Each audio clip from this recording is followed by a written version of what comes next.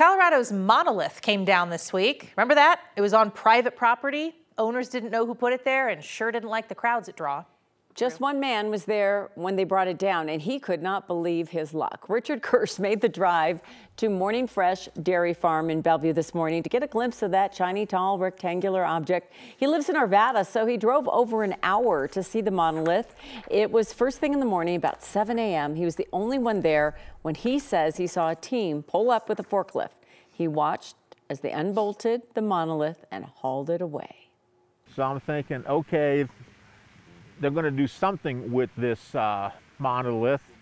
Little did I know or expect them to take it down, and that's exactly then what they did. I was lucky enough to be there, and there was nobody else, no other photographer. It was just me.